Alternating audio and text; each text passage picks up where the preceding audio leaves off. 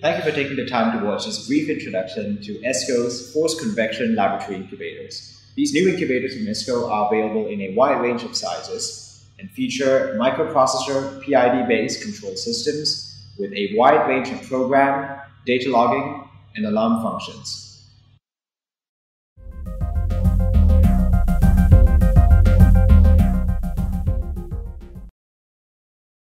The Esco incubator has a fully featured controller.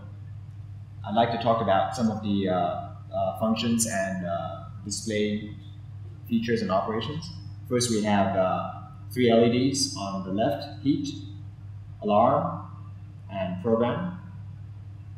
We have 2 temperature displays: the actual temperature and the set point temperature. The displays are real large and easy to read even from across the room. We have a program key. This controls start, pause, and stop when the incubator is in program mode. We have a menu key to enter the menu for setting alarms, data logging, service, and other functions. Set temperature key, up, down. Moving on to the right, we have a mains power switch, makes it easy to turn the incubator off. We have a independent over temperature thermostat. This is classified according to class 3.1 according to DIN 12880. It's real easy to adjust with a coin. It's now set at 50. I'm going to turn it down.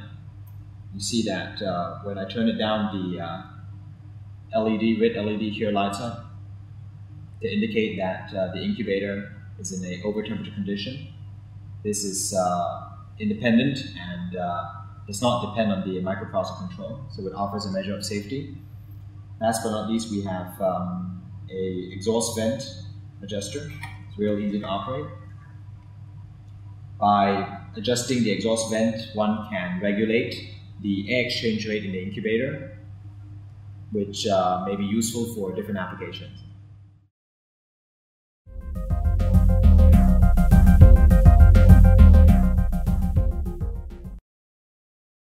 Chamber construction, we have a gravity-assisted door handle that's real easy to operate. This opens this way.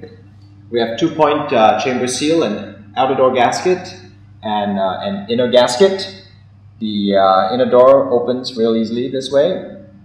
Within the chamber, notice the fan for forced convection at the rear, covered by a baffle plate that helps to distribute air for best uniformity within the chamber. In this design, air enters from the base of the chamber, is preheated through what we refer to as a preheat zone at the bottom and the left and the right. The preheated air then enters the chamber through vents on the left and the right, and the air is then recirculated within the chamber for good uniformity and low fluctuation.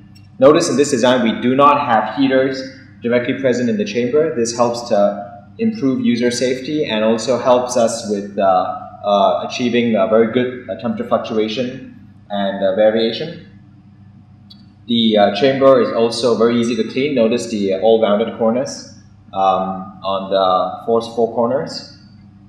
Shelving design, ergonomic.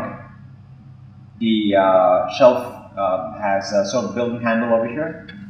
When you pull it out, it's anti-tip design. Last but not least, we have a real nifty glass door function. Just pulls open for easy cleaning.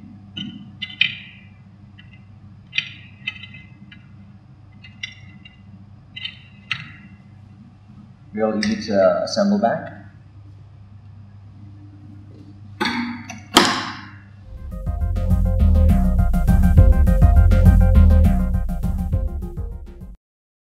Esco incubators are coated with isocide coating. This coating eliminates 99.9% of surface bacteria within 24 hours of exposure and provides a measure of built-in protection. These incubators are available in a wide range of sizes with a wide range of options and accessories.